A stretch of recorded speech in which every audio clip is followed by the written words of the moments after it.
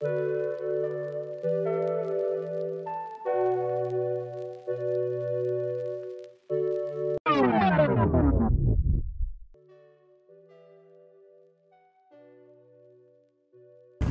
is going on, guys? I hope you're having a great day, staying happy and healthy.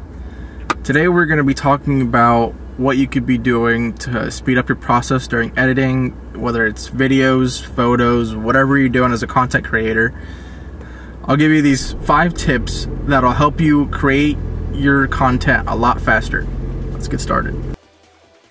I just want to start this off by saying these are my 5 tips of a faster workflow.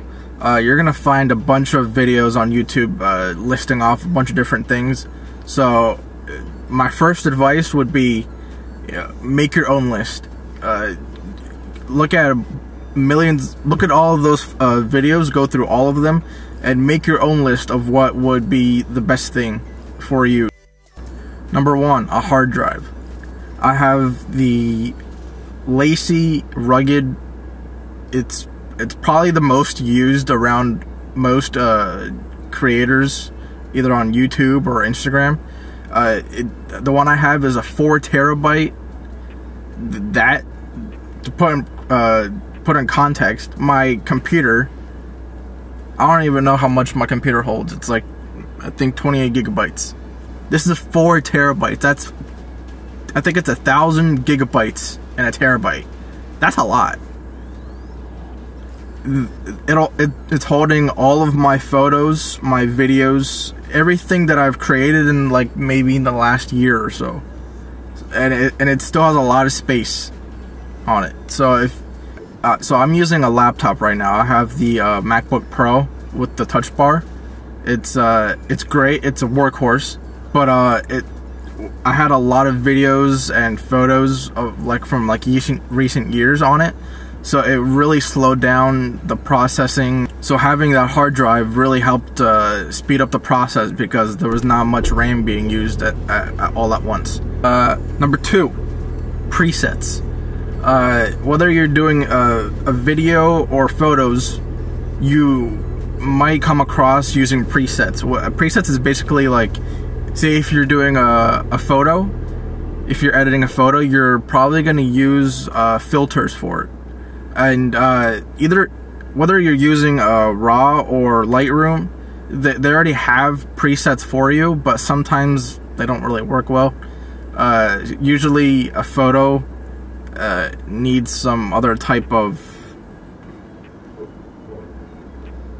Usually the photo that you're editing won't work with any of the presets they have.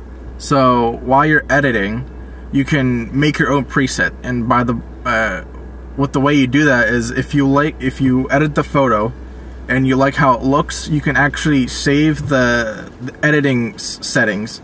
So you can save like the brightness, you can save the how clear the photo is, you can save the saturation of the photo. You can save all of those settings and name that preset as a filter. This is technically my number 1 tip for a faster workflow because it's probably the best. But it's number 3 or 4, 3, 4. I don't know. Anyway, it's talking to people.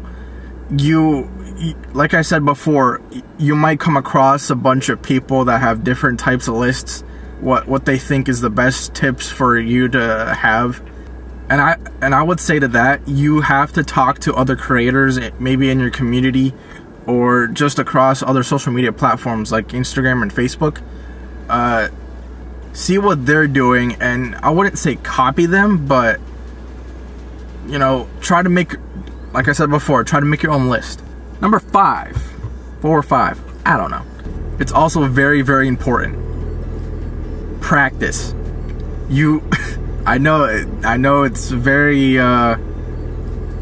underwhelming tip to end on, but practicing is probably the only way you'll get better and faster with editing and just in general as a creator. With practice, you'll be able to create the content in your head before even doing the actual shots. Like you were doing a shot the other day and it didn't work out as well. I'm just gonna say this: plan ahead. You might come across a video idea in your head, but you don't know how to execute it. So instead of trying to just wing it and if it works, it works, and if it doesn't, you're kind of SOL. What I would say is do like a little storyboard. Take down some notes. Anything that'll help you visualize what you're trying to achieve before you actually shoot the video or take a photo. This last tip, it's not really a tip, it's more like a hack maybe. It's how to upload your photos or videos on Instagram from your computer.